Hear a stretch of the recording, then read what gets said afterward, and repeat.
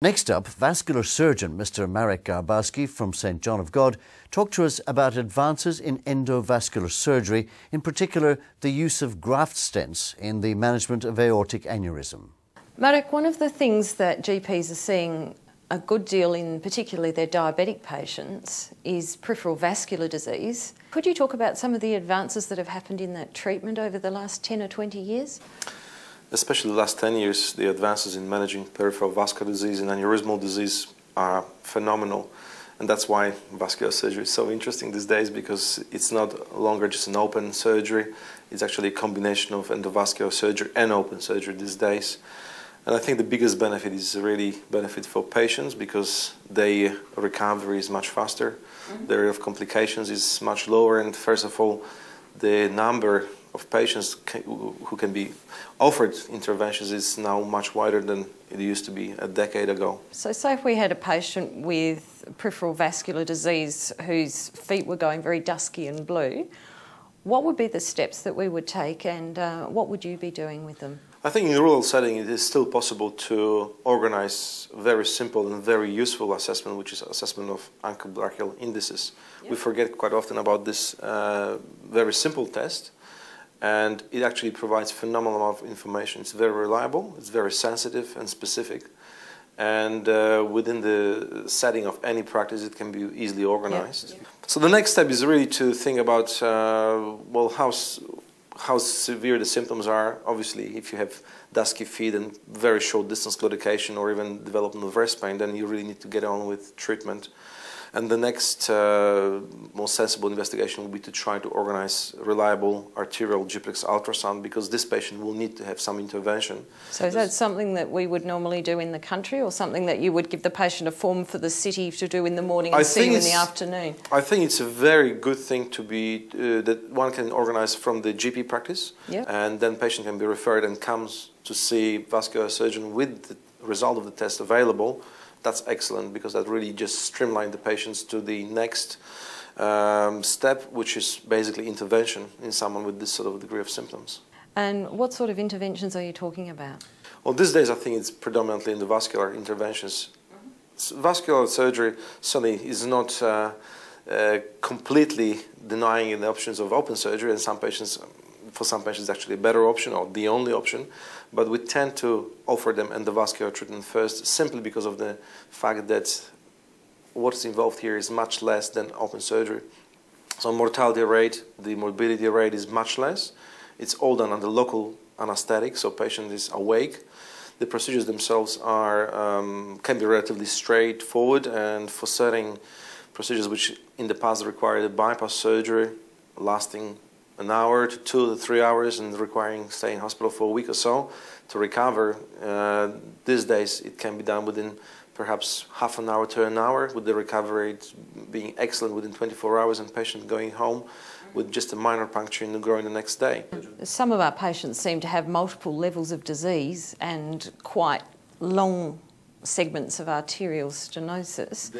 Are they the ones that are going for open surgery, or can you stent kind of 15 different places? That's a very interesting question. When the endovascular treatment started, obviously short lesions, various focal stenosis were the only lesions that were able to be treated. So whoever had a long segment of, for example, superficial femoral artery occlusion present was pretty much de facto going straight away for the open bypass surgery. These days, it's actually very different. We are able to recanalize vessels that were chronically occluded over a distance of 20 to 30 centimeters or even longer. Technology has moved forward so fast and so far that it is possible because of the equipment which is available. And probably one of the biggest advances in the recent years was development of stenting and in tibial vessels. This was an area which was very, very difficult to manage, even with open surgery, and quite often. So just because they're thin, or because they because they're very small vessels, because they're very calcified in diabetic patients or patients with renal impairment, because the surgery is very demanding, long, and recovery rates are associated with fairly high morbidity and mortality up to 5%. So not every patient who obviously presented with critical limb ischemia and had a number of comorbidities was really fit for 3 to 4 hour open operation to have a distal bypass. Today we can do the same procedure aiming of establishing better flow to the foot where perhaps there's an ulcer or rest pain, percutaneously with the local anesthetic only, perhaps within hour to 2 hours, we can achieve much better flow, recanalized vessel which is occluded, angioplasty and stent vessel which has multiple level of stenosis. So the results are quite encouraging, and it is due to the fact that the equipment got so much better. Okay, now the stents are just like metal mesh, aren't they? That's right. And then they reepithelialise on the inside. So does the patient need anything other than aspirin afterwards? Depending a little bit on the size of the stent and location where a stent was implanted. So certain stents, for example, in iliac vessels where the flow rates are very high, don't necessarily require special antiplatelet therapy like with clopidogrel, but the patient just continues with aspirin, which is pretty much standard treatment for anyone with atherosclerosis or peripheral vascular disease. However, certain stents in the smaller vessels, especially in tibial vessels, where we also tend to deploy stents which are drug-eluting stents. Those stents have to be associated with administration of clopidogrel, but this is a limited period of time when it's required, usually 3 to 6 months perhaps, where the stent is fully reepithelialized. Okay, and if we've got somebody who can do a Doppler in a country area, is that sufficient for surveillance? That's right. If someone feels confident with doing arterial study, diagnostic arterial study, then they should be able to assess stent or potential problems associated with the stent, and discovered some issues that potentially need some further intervention. Now, our other big nightmare in the country areas is an aortic aneurysm that might go pop or at least start to leak. And we do sometimes get patients who have an abdominal ultrasound for some other reason, and they will mention a 3 to 4 centimetre aortic aneurysm. What sort of surveillance do they require, and when do they go for stenting? 6% of older population will develop abdominal aortic aneurysm, male population predominantly, because male patients are certainly at much higher risk than female patients. So it's a serious problem because, as you've mentioned, very often it's an incidental discovery. So there are no warning signs or symptoms. Patients just are completely unaware of what's going on until they rupture, and rupture rates are horrendously high in terms of mortality. Probably just 20% or less will survive rupture and be able to be offered urgent operation. And being in the country, that the risk is obviously much higher, because quite often by the time it's diagnosed and patient is transferred, it's pretty much too late. Yeah, now my memory is of patients who are kind of split from here to here, but again, you do this from an endovascular this has route changed, these that's days. right. The last 15 years has brought a phenomenal change, and again, with a huge benefit to patients.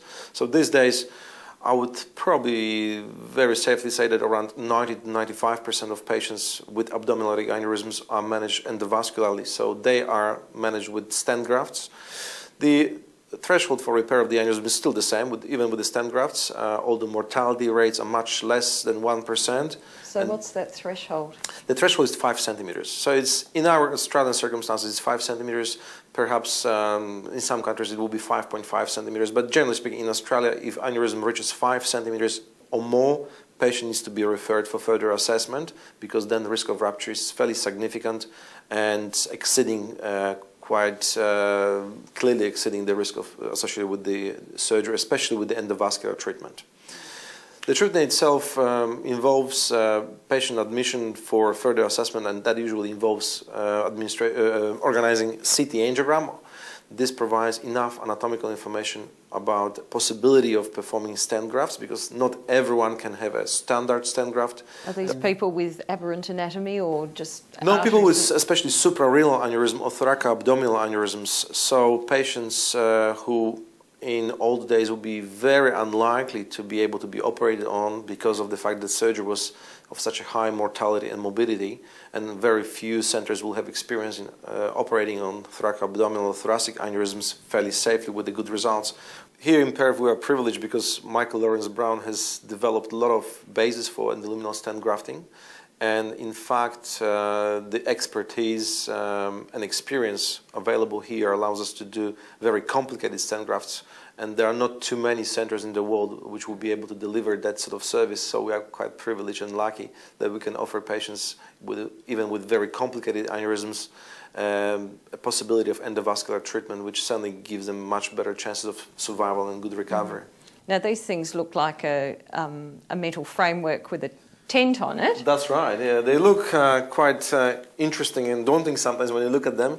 So we can certainly deploy things which, once they open up and deployed, look just like this example of the fenestrated stent graft. There's usually some metal framework which is either made of nitinol or stainless steel, and there's some impermeable material which is sewn to that framework.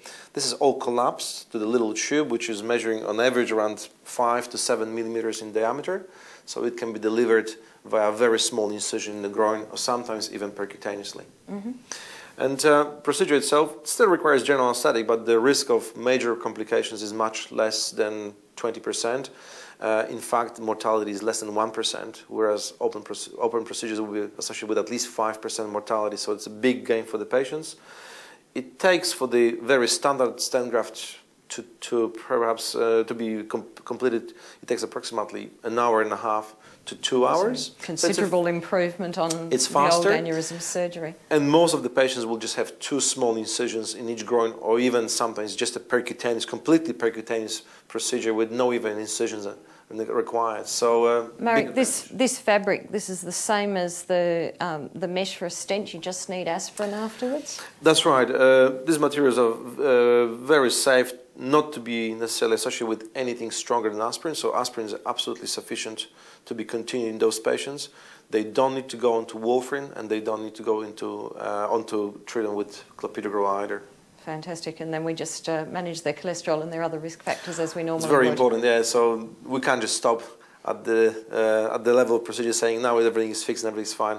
They still need management of their risk factors, so they need to be managed in terms of their hypertension, diabetes, dyslipidemia, all of this, and smoking. That's very important. One of the main risk factors for development of aneurysmal disease. So once we have that under control, the likelihood of further problems is much less. Marek, that's great. Thanks for joining us today. Thank you very much.